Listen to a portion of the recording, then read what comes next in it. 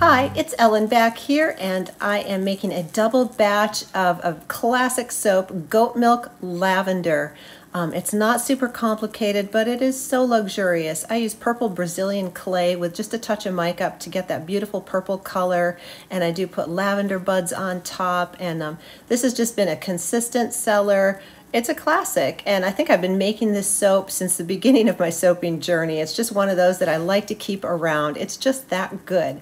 So I'm just going to bring you along. I've made a couple YouTube videos on this soap, and I figured I didn't need to make an entire whole new video on something that I've already shown several times, but I can't help but film the process. It's just so fun and pretty, and of course doing a hanger swirl. The swirls come out different every time, and I will show footage at the end of all those soapy patterns that you know I love so much.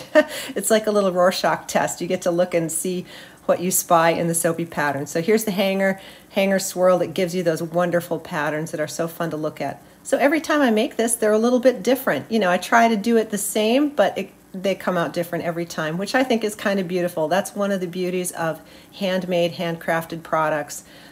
So anyway, enjoy the rest of the video. This is goat milk lavender, and it's a classic.